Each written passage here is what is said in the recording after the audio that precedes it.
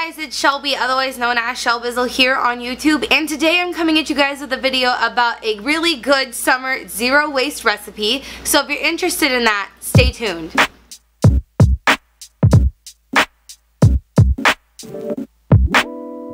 If you guys didn't know, for the month of July, Madison and I have pledged to go zero waste, which means that we will not be consuming any sort of like packaging, whether it's associated with food or clothes or toiletries or anything like that. We're going to do everything we can to create no waste this month, and that does include recycling. So even things that can be recycled are considered waste, although recycling is acceptable, but preferably we would like to have not even recycling because that's not the most eco-friendly thing you can do. But in my last video where I showed you the haul of all the food that I got and how I got it to be zero waste, I asked you guys to guess what I would be using all those ingredients for, and this is it. Drum roll please.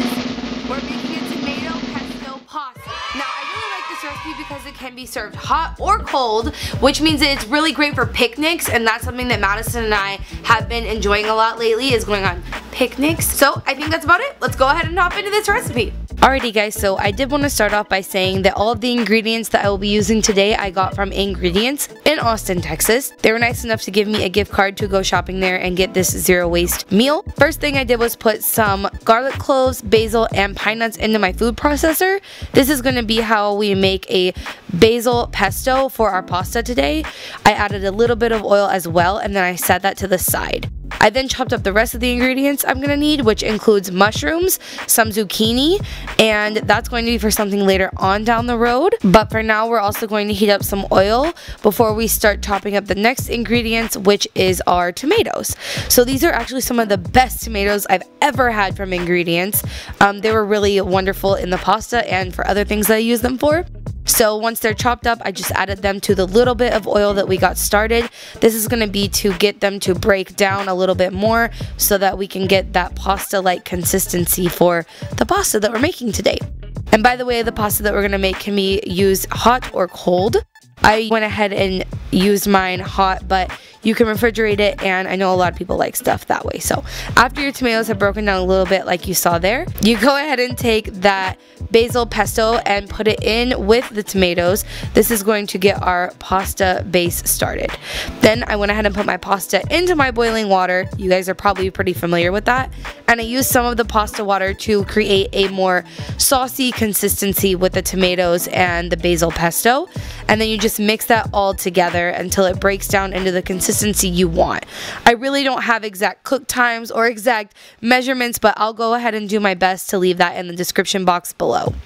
Then I just went ahead and mixed that with the pasta once it was done boiling, and that's really all there is to the pasta part of this. I went ahead and added some other ingredients like we talked about earlier with the mushrooms and the zucchini, because I really feel like that helps beef up this recipe.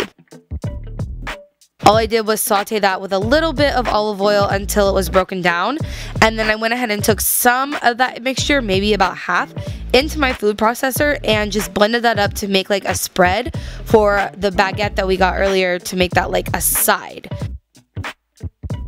As you can see here, I just took that mixture and put it on the baguette. And then I took the pasta and went ahead and plated it, if you will. I put it in a mason jar because I felt like that was the best way to go about it. After I put all the pasta in, I put a little bit of red chili pepper flakes right before I added the mushroom and zucchini on top. So this is my final zero waste recipe. Make sure you're following me on Instagram to catch more of these as the month goes on. I hope you enjoyed this. If you did, make sure you click around and find some more of my eco-friendly and zero waste videos. And remember, until next time, create the peace.